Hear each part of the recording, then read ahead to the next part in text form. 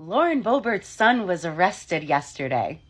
And now he gets to add his mugshot to the Boebert family tree. Are these the conservative Christian values you're always talking about, Lauren? I guess so. It's the Father, the Son, and the Holy Skank. What did he do? Tyler faces 22 criminal charges, including 5 felonies following a string of alleged thefts in Colorado.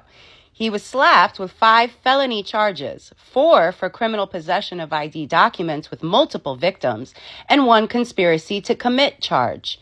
The teen also faces misdemeanor charges of 4 first-degree criminal trespassing of an automobile with intent to commit a crime, 4 charges of identity theft, possession with intent to use, 2 charges for contributing to the delinquency of a minor.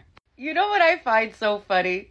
Last month, a right-wing political commentator by the name of Scott Greer, who feels the need to put his height next to his name for whatever reason, had said to those who might say the right needs its own Taylor Swift for young women to look up to, I answer, we already have that. Her name is Lauren Boebert.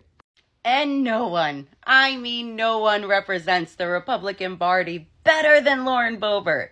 Now, what's ironic about that tweet, and you know I love irony, it's that Taylor has a song called Karma. And because she caters to a younger audience, in her song she really couldn't say what karma is. But I can. It's a bitch, right, Lauren? 'Cause don't you famously have this in your Twitter bio? Raising my boys to be men before liberals teach them to be women.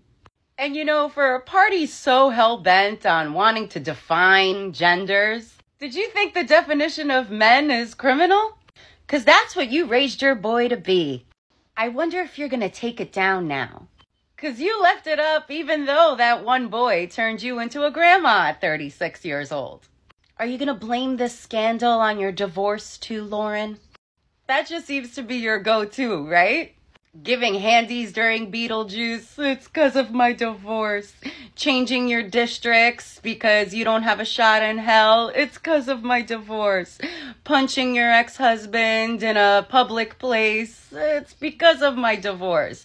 My son is a criminal, it's 'cause of my divorce. Just come out and say the real reason, Lauren. It's 'cause you're trash, and everybody knows it. Anyways, bye, Bobo.